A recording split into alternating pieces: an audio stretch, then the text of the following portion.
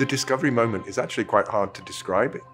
It's a culmination of hope, of hard work, of complex teamwork,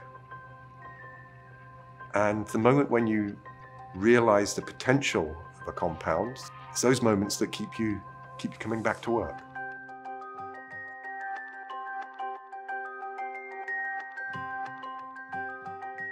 The scientific breakthroughs behind protein degradation were completely unexpected.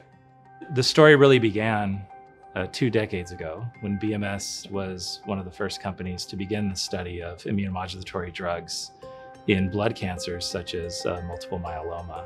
And they've had a significant impact in both the overall survival as well as the quality of life for patients. So they've become the standard of care and continue to have a profound impact for patients' lives.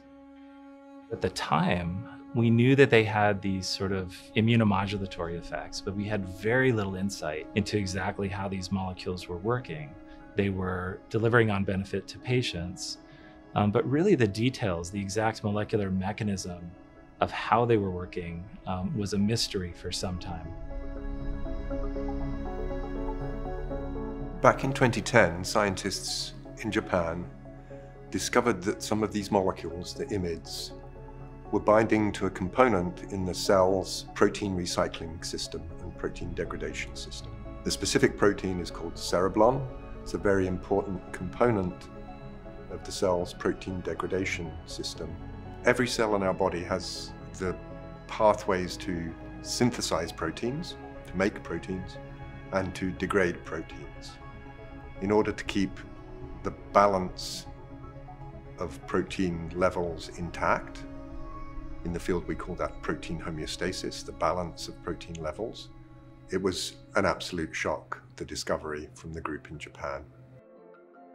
Many groups had been trying to understand the mechanism of action of the IMiD compounds and trying to discover the molecular target, the protein that the IMiDs bound to.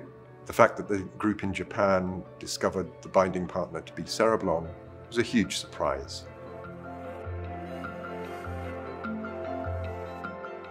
Now, the story got really interesting because around 2014, a number of really important publications came out from Harvard scientists, internal research at BMS, and also our Japanese colleagues, in which we began to understand that not only were these compounds binding to cereblon, but in fact, they were actual molecular glues.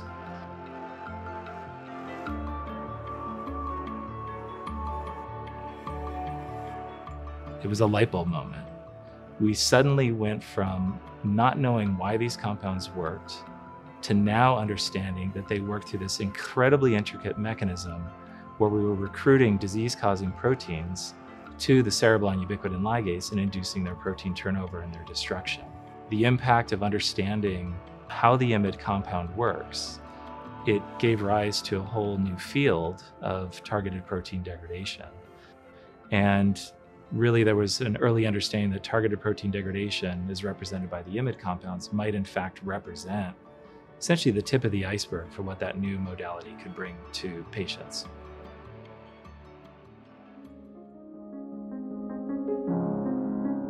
At the time, when you see like just an incredible, beautiful piece of scientific research, drug discovery, and clinical development, it's something that it's quite awe-inspiring.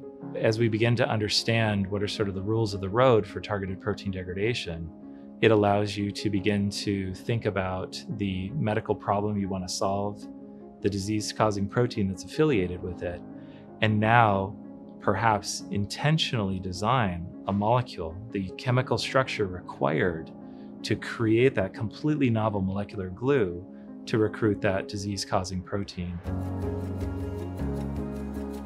We now have several investigational protein degraders in clinical trials. We take 2 approaches towards protein degradation. Our next generation of compounds are called cereblon E3 ligase modulators. These act as molecular glues, much like the IMiD compounds. The second approach that we take to protein degradation is to make a 3-part molecule called a ligand-directed degrader. The 3 parts of this molecule are a binder to cereblon, so much like an IMiD compound, a linker, and then a third component that binds to an important therapeutic target.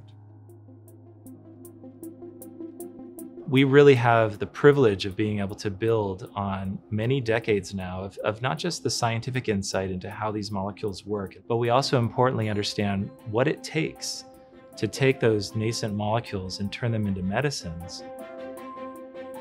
BMS really has been expanding in a number of important areas to deliver on the promise of targeted protein degradation. New modalities do not come along very often, and so when they do, there's great promise, and there's also a phase in which the field is going through this incredible sort of rapid and creative expansion.